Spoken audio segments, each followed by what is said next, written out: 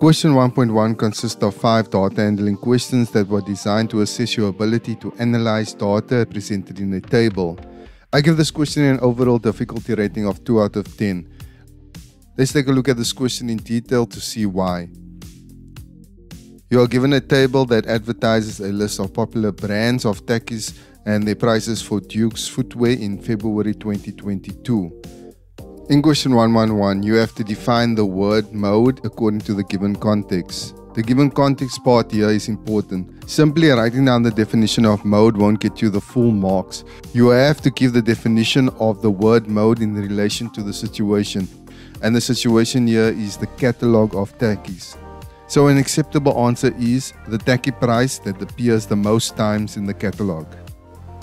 In question 112, you have to arrange the prices of the tackies in descending order. Descending order in the given context means arranging the tacky prices from highest to lowest. The arrangement will look like this. In question 113, you are instructed to calculate the range of the prices of the tackies. The range is the difference between the highest price and the lowest price. So the range is 1,600 Rand minus 999 Rand, and this equals 601 Rand. In question 114, you are asked to provide a possible next step that comes after data representation.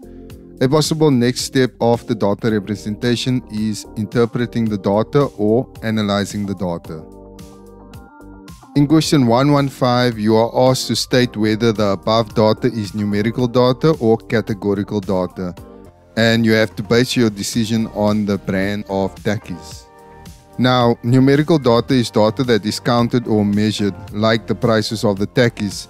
Categorical data is data that is divided into groups or categories, like the different brands of tackies or the range of the shoe sizes. Since you are required to make a decision based on the brand of tackies, the data here can be classified as categorical data.